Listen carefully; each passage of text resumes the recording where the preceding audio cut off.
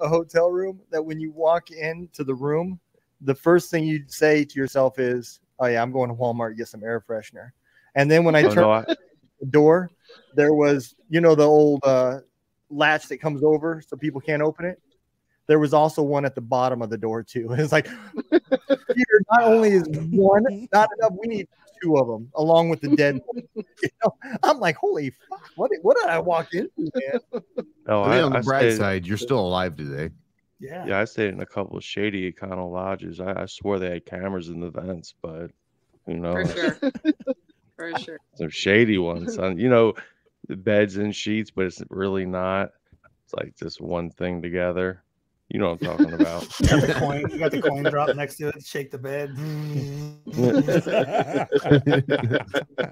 Oh, those are my favorite, man. Got a fistful of quarters. It's connected to the phone and the coffee maker.